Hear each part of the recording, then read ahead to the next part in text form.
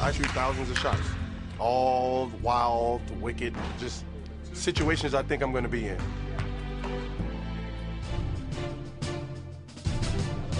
Arenas for three. Banks it in! Gilbert Arenas with 54.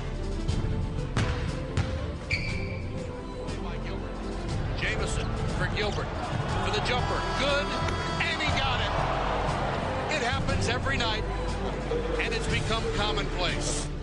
You know, every kid dreams of, hitting game winners and stuff, but, that's where it starts from, coming to the gym and practicing them. Arenas checks the clock. Gilbert for the win. Agent Zero wins the game at the buzzer for Washington.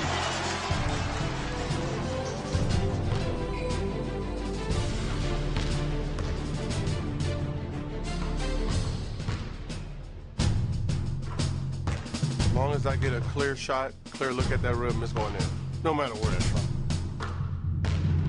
Agent Zero checks the clock.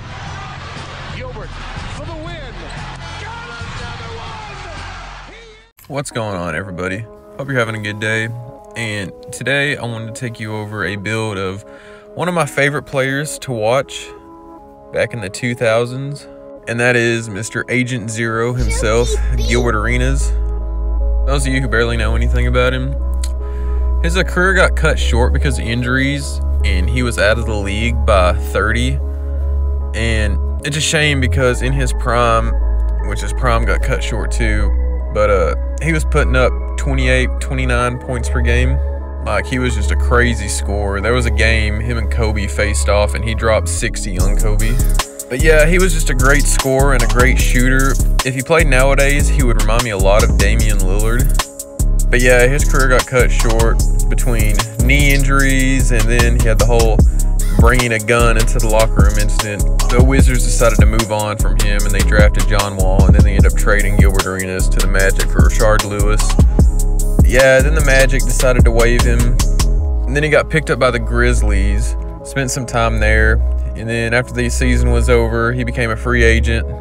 Nobody signed him, so he decided to go to the Shanghai Sharks. And he spent a minute over there.